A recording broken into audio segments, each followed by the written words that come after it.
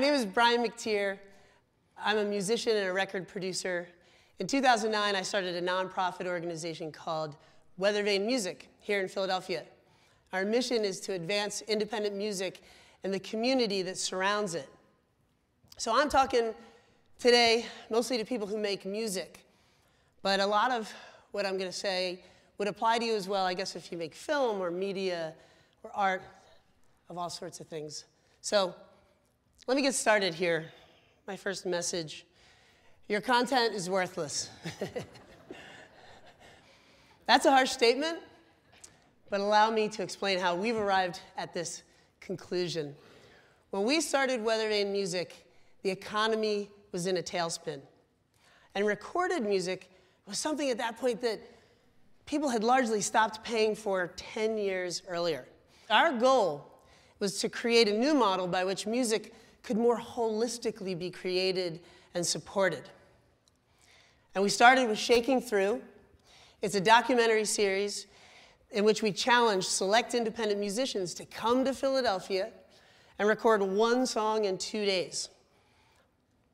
Now, for the artists, this is an awesome, collaborative, educational, professional experience. For the public, for the audience, we share that whole experience and that whole process and all the materials that go with it in beautiful, high-definition audio and video.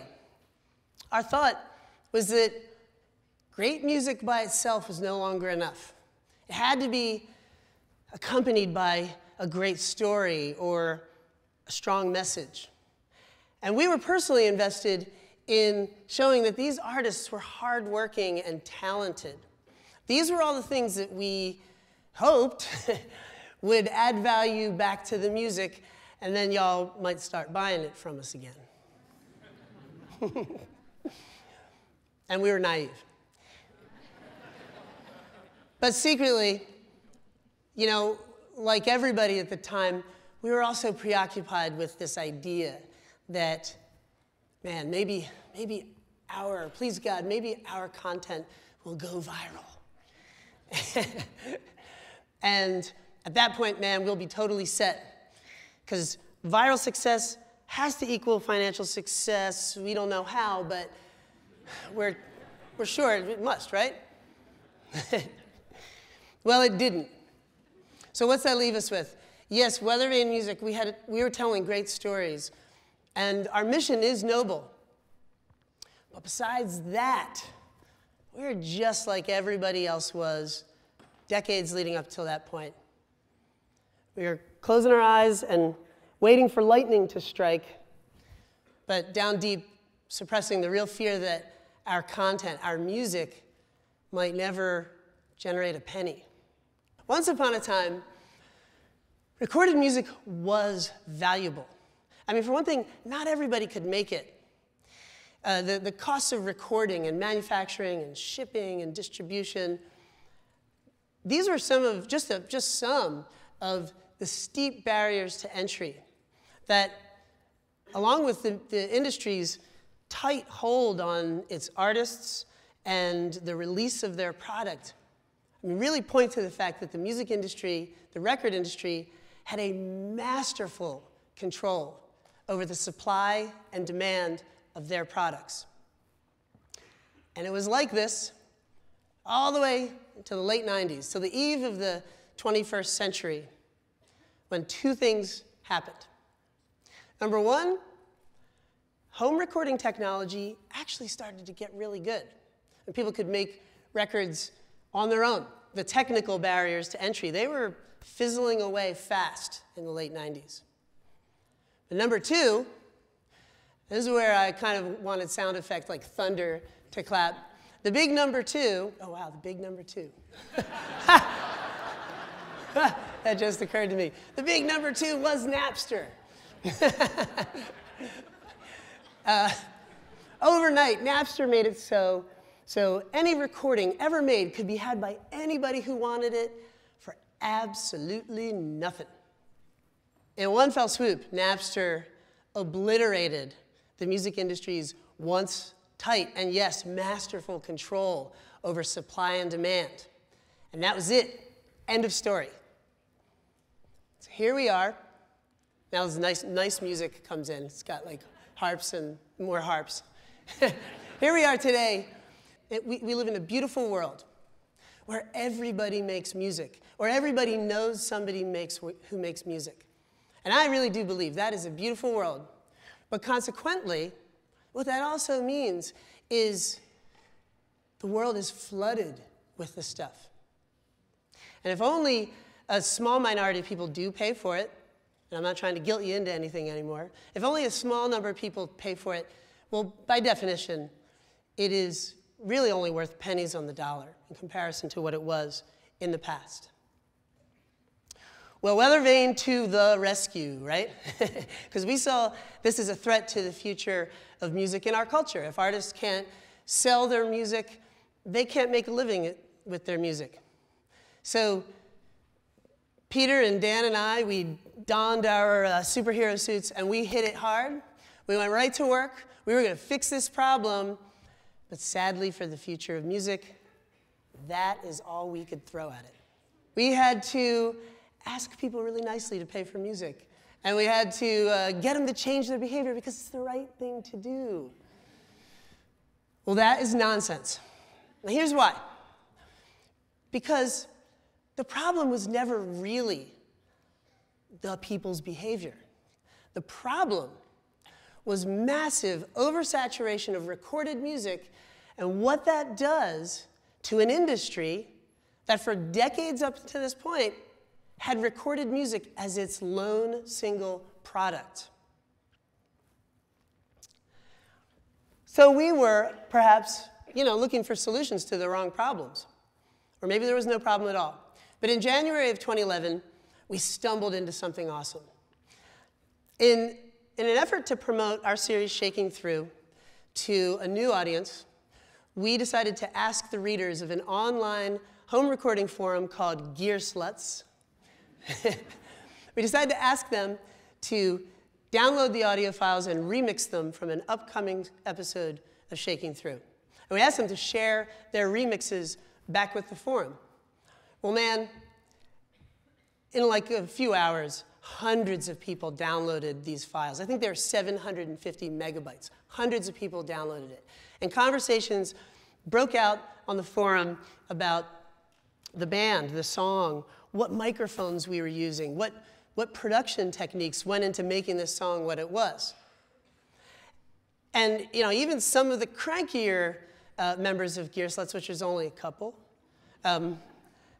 even those guys, they were offering friendly critiques of each other's mixes in the days that followed.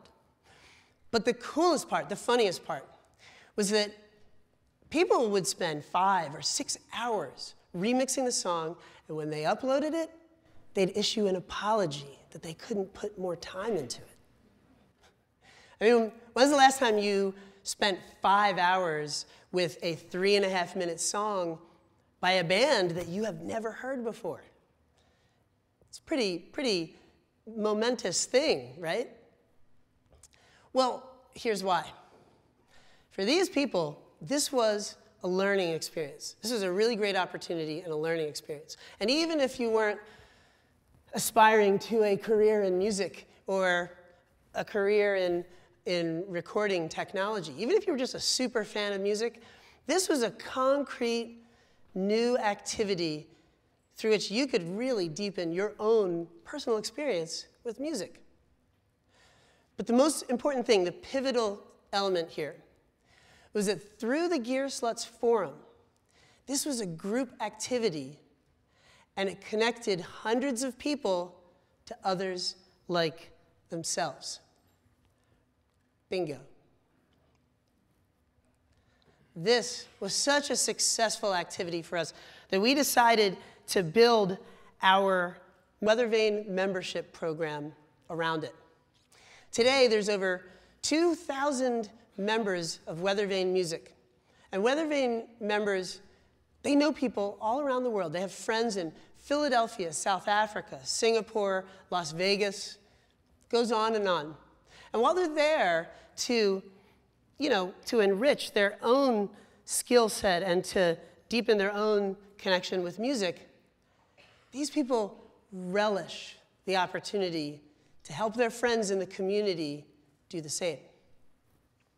And that's the model. The model.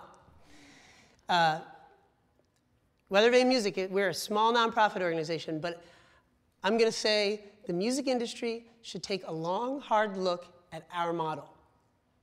Don't get caught up in the whole remixing biz and all those kinds of details. What we really did was we found our community and we connected them to each other through our content and special activities designed to forever go along with it. I want to sort of clarify, we don't think of what we do as a subscription model. Because in our minds, a subscription model, that implies that all those folks, they just want like more content, more content, more content. Well, I want to go out on a limb right now and say, we don't need more content. Those folks, they were not jonesing for the proverbial endless stream of content like water from a sink. You've probably heard that phrase again and again. No, the world is swimming in content. What the world needs is new activities and experiences that allow us to make real, meaningful connections with other people like ourselves. The membership model in music could be really effective here because unlike recordings, unlike new records, which are awesome things, and we build our lives and our identities around them, but unlike recorded music, new experiences and activities in music, that is in short supply. I just want to take the last couple minutes and talk to artists, people who make music. How should you think about music? For one thing, if you think you're here to make records and to sell them, well, that is an old model, and that is in the past.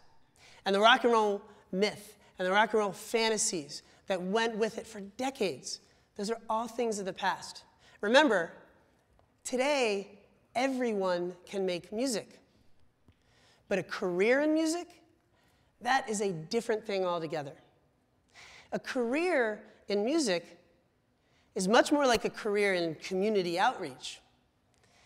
Your music, it has to be a beacon, and it has to reach like-minded people and connect them not only back to you, no, much more importantly, it has to connect them to one another. I have a good story that I think illustrates this point. My friend Alec Owensworth, he's in a band called Clap Your Hands, Say Yeah. Awesome band. When, oh, he'll be happy. He'll be happy you guys clapped. In the past, Clap Your Hands, Say Yeah would go on tour, and they would play in venues that held in the high hundreds to the thousands of people, and maybe even more. But this year, in fact, right now, tonight, Alec is touring across the country by himself, going house to house, playing in living rooms for no more than 50 people at a time. That's crazy, right? Why the hell would he do this? Well, because Alec is smart. He is so smart. An artist could easily play 100 shows for 1,000 people each show and never meet more than the staff of the venue they're playing in. Alec, in this living room tour, connects personally with hundreds of people every couple of days. I mean, he can start conversations from back on the couch where he's playing in between songs that are open to and involve everybody in the room. That is real connection. Again, not only artist to audience, but audience to one another. And Alec doesn't think about it like this, but I know what's happening here. What is happening, really, whether he knows it or not, is he's gone out into the community that he's a part of, and he has connected people to each other through his art. What that really does is that's laying a more stable foundation for his art going out into the future. This is, after all about relationships. When I was a kid and I wanted to be a rock star, whenever that stopped, didn't really stop, I guess. When I was a kid, we thought our most important relationships would be with folks in the industry, dudes at record labels, promoters. Those are important relationships, yes. But it should be noted that all those relationships are only temporary. That an artist has to know today, the only relationships that you can have that are permanent is with your community. And how you carry that relationship could be the difference between a short, really fun career and potentially a long and fruitful one. So I want to thank you because this was really a terrifying experience for me. And I feel like I'm in the home stretch. And I wanted to be funnier and I wanted to be better looking, but let me sum up what we're talking about here. Artists, own your connection to the community and protect it as vigorously as you would protect your art. In the past, musicians couldn't have that direct connection with their audience. Today, it is the one thing that cannot be taken away from you. And mark my words, in the years to come, it is going to gain more and more and more value of every sort. To the industry, it's high time for you guys to all start creating some new products. Because your content is worthless, especially that stuff that you think of making and selling by the unit. What the world needs, and what I think we will forever pay for, is real, meaningful connection. Art has always had the most awesome way of starting this process. It's the people who figure out how to complete it in this era that are going to be most successful with their content in the future. Thank you very much.